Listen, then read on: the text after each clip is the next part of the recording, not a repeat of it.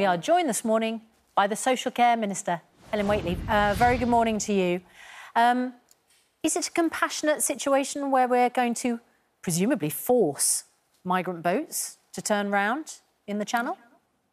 Well, good morning and thank you for inviting me onto your show. I mean, the first thing I think is remembering the situation of the migrants who are on boats like this and how desperate they are. They must be desperate because that's why they have chosen to take such a perilous route to travel to the UK. And we don't know, they put themselves at risk in doing this. They put their own lives in danger. They also end up paying people smugglers and money going into international organised crime. So neither of those things are good things. The government and the Home Secretary wants to deter people from using this route to come to the UK and is working with the French government to try and stop people getting into boats and trying to get to the UK this way. Do you know how it's going to work, this idea that they're going to be turned back? Andrew Bridgen suggested that they will be put onto Border Force ships and taken back. But, I mean, is that something that you can do? You could take them back into French waters? Or are Border Force going to make the boats themselves turn around? Do we have any sort of detail on it? I don't. I'm the Care Minister. I'm not a Home Office Minister. What I know is that government looks at all the options for how we can deter people from getting into boats and using this route to get to the UK, and is working with the French government on this. Recently reached an agreement with the French government where we'll provide 54 million of funding so the French can invest in more patrols along the beaches and more use of technology to stop people getting into boats. And that's the approach that is being taken to work with the French to try and stop this flow of people coming across. And this is hand in hand, of course, with our huge effort to support people coming here from Afghanistan. And over 15,000 people already arrived from Afghanistan who we're giving warm welcomes. Talking of funding. Yes, I was going to say, well, you are the Care Minister, and obviously it's been a huge week with the first new tax for a very long time introduced, the 1.25% tax or levy, as the spin is, that's going to pay, first of all, for the health service and for social care. What I wanted to know as I've been watching this week, and it's good to talk to you, we talk about this as all the talk's been about social care, but the truth is certainly for the next 3 years, most of the funding is going to fill the gap and the shortfall for the NHS.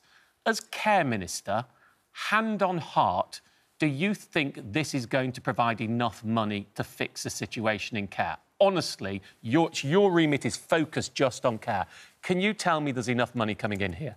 OK, so there's a lot that you just set out in that question, but I didn't want to pick up it. And the starting point, as you say, is a huge week for me as Care Minister, a huge week for social care, a huge week for the government, that we have done this thing that people have talked about for decades, the crisis in social care, the need for social care reform. Governments have ducked it for decades. We have seized it, and we voted through yesterday the Health and Social Care Levy, which will fund the big, ambitious reforms that we're putting in place for social care. The absolute headline of that, putting in place a cap so that people won't have to worry about having huge and unpredictable bills for their care costs, but actually also a much broader package of reform for social care, including extra support for the workforce.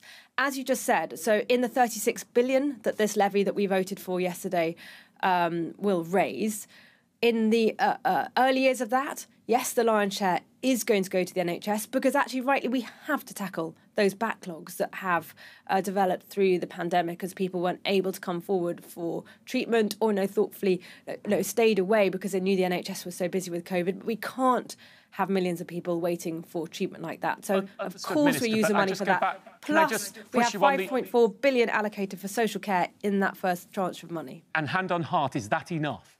Is that enough? So that is the package to fund and to kickstart our big, bold reform programme, including implementing that cap on care costs and raising the level at which you can start to get help so that you get help earlier with your care costs. At the moment, you don't get help with your care costs until you have around £23,000 worth of assets of savings. We're making that happen earlier. It's a radical new change. You use the phrase kickstart. Does kickstart mean it isn't the full deal, it isn't enough, or is it enough? Will it do the job that's needed? Is this all the funding care needs, or does it need more?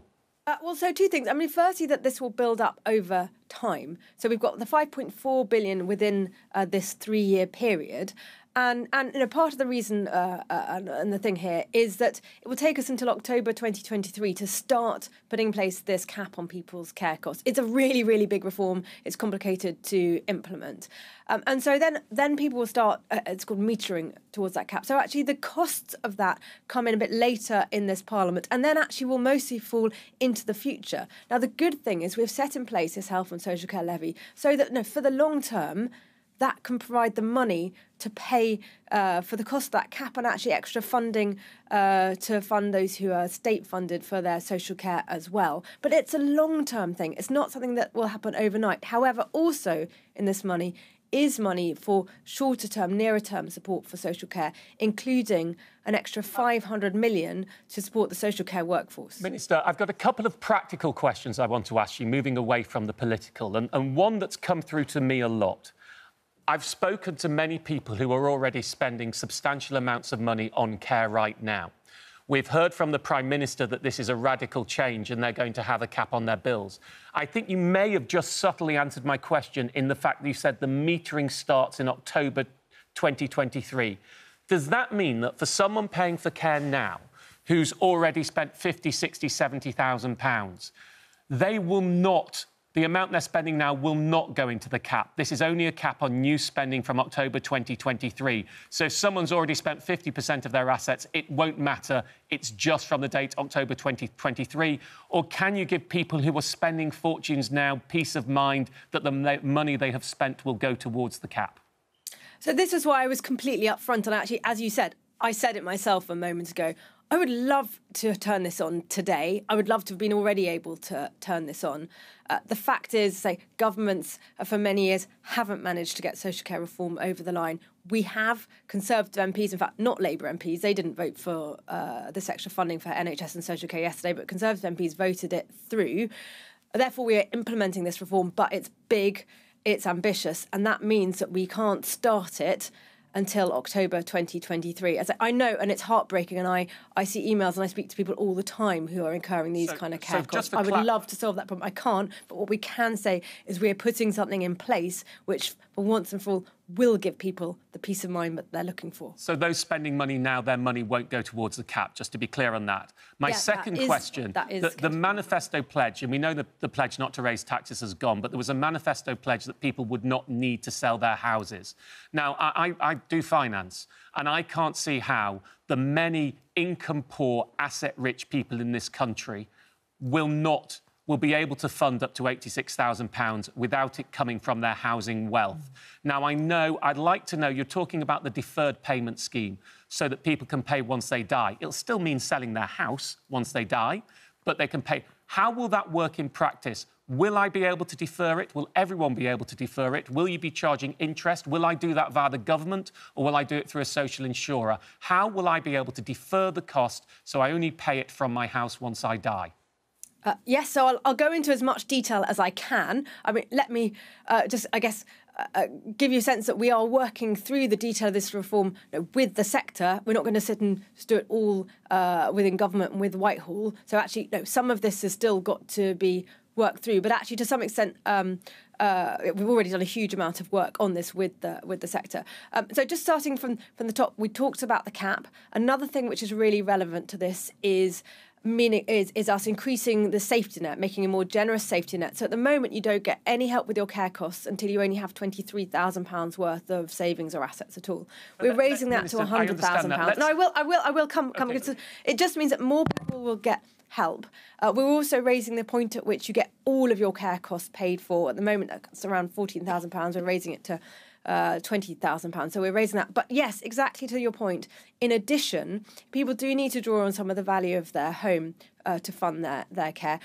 Everybody in that situation will be able to access deferred payment agreements. So they will not have to sell their home during their lifetime. Everyone will be able to access those. With or without interest, and via the state or via private providers? How will it work? So this is something that's done through local authorities, and the Treasury is involved in some of the financial mechanics behind the scenes. That's about the level of detail I can go into at the moment. So we don't know? Sorry? We don't know. Well, I gave you an outline. I gave you an outline of broadly. So there are how no it works. practical answers to that question. I'm sorry, I do practical journalism. I want to know the mechanism. The mechanism clearly doesn't exist yet. That I presume will be decided over the next year or two. It does exist, but what we are doing is extending an existing system to make it available to everybody. It's only available at the moment in limited circumstances, but you can apply for these agreements to your local authority. Helen Whately, thank you very much indeed.